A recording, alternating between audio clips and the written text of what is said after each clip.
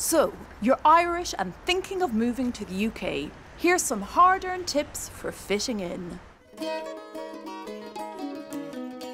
Take a chance on the local food. It might seem strange at first, but give it a go. What is that? Unlike these. I'm still discovering new things. And are these vegetables? Meat. Meat. Do I pronounce the T on the end? M-E-A-T, meat, that's everything. If you ever get caught short needing a calculator, don't worry, they have public ones you can use. But be careful, they're very protective of their sums. What's going on?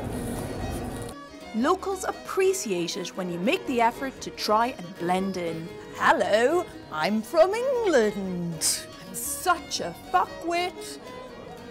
But what would your advice for fitting in with English people be? Because I think they're a bit weird. No offence.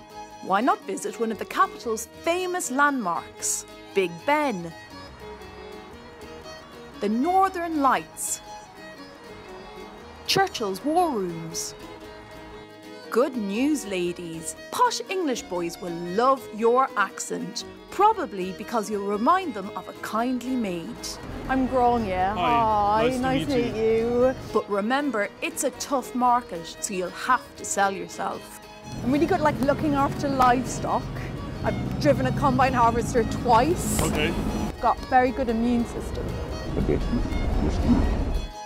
Or if in doubt, just flirt. The thing about English people is they love talking about paedophiles, don't they?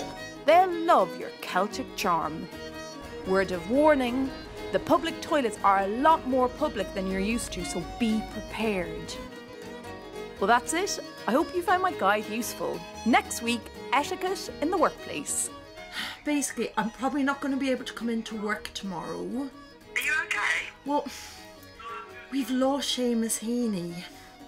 I really hope you're okay, Grainne, yeah? Thanks, Ruth.